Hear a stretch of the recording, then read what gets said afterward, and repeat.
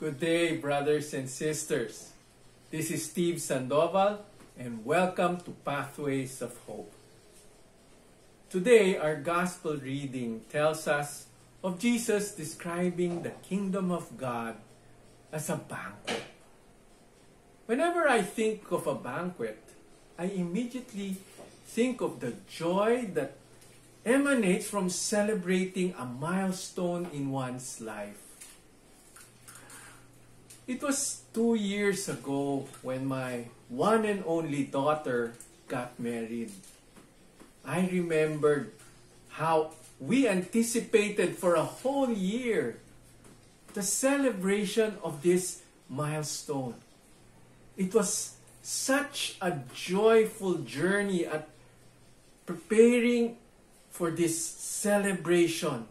And when the day finally came, we felt so excited, so joyful, so fulfilled at arriving at this milestone in our family life. Jesus compares this Christian life to a joyful anticipation of being invited to attend and prepare for a banquet. God our Father is the one who invites, and He describes this as God's intervention to save His people.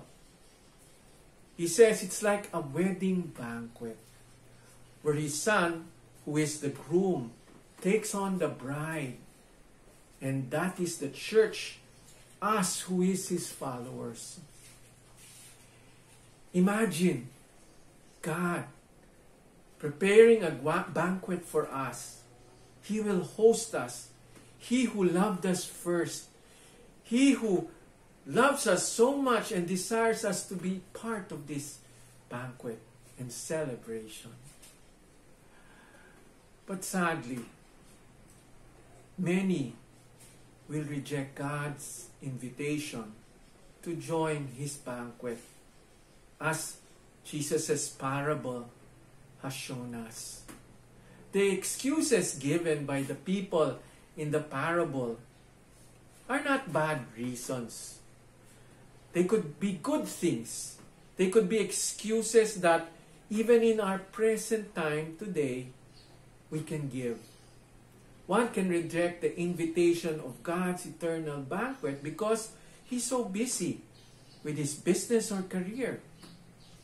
One can even reject the invitation of God to this eternal banquet because he's so engrossed at the latest gadgets he's trying out, or he's so engrossed in seeking to buy a home or a new car. And one can even reject this invitation because of legitimate reasons, such as assuring oneself of security of his family in terms of material security. Yes, prioritizing temporal material security for one's family before eternal spiritual security of one's soul can be a distraction. And so today, the gospel is a wake-up call for us. We need to take time to answer the invitation of the Lord to His banquet. Like in the parable, we may fail to hear the Lord knocking the door of our souls, sending us His invitation. And when the right time comes, the question is, will we be distracted? How do we avoid the downfall of the first people in the parable who were invited to this banquet? Join me, brothers and sisters, and let us pray.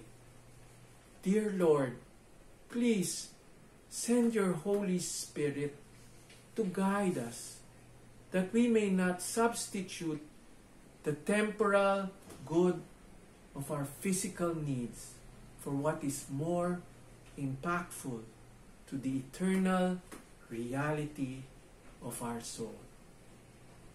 All this we ask in Jesus' name. Amen.